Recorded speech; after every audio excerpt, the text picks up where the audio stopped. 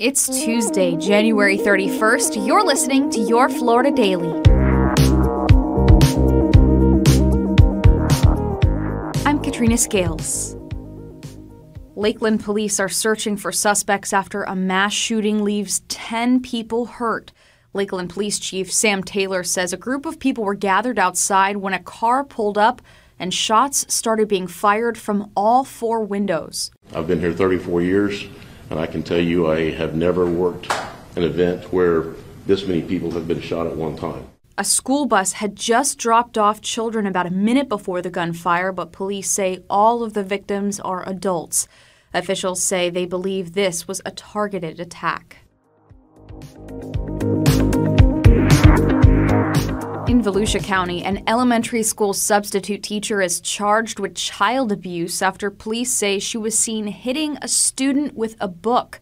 According to an arrest affidavit, 25-year-old Madison Anthony was assigned to a classroom for children with learning disabilities at Champion Elementary School in Daytona Beach. Police say Anthony admitted to hitting the child in the head after seeing them hit another student. The district says she is now fired. And a new bill has officially been filed in Tallahassee that would let Floridians carry concealed weapons without getting a permit. As it stands now, anyone who wants to carry a concealed weapon needs to apply for a license and go through a process that includes background checks. This bill would only require people carrying guns to have a valid ID. Brevard County Sheriff Wayne Ivey went to the state capitol yesterday to endorse the idea. Criminals that should have never had a gun in the first place are still been arrested, out of jail, and still have the guns. Law-abiding citizens that now don't have to go through a permit process to exercise their constitutional right. Orange County Sheriff John Mina, though, says he is against the idea. In an op-ed in the Orlando Sentinel, Mina called the idea, quote, a recipe for disaster, unquote, that will only lead to more people being killed by gunfire. Lawmakers will consider the proposed law when they meet for the legislative session in March.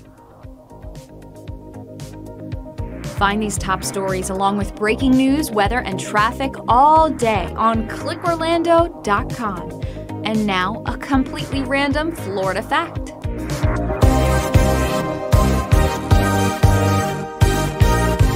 The Florida East Coast Railway is owned by a Mexican mining company. Grupo Mexico bought the Florida East Coast Railway in 2017 for $2.1 billion. The FEC was originally developed by Henry Flagler, who is possibly best known for building the railroad to Key West, which was completed in 1912. Your Florida Daily is produced by News 6 WKMG in Orlando. I'm Katrina Scales. You can subscribe for new episodes wherever you like to listen.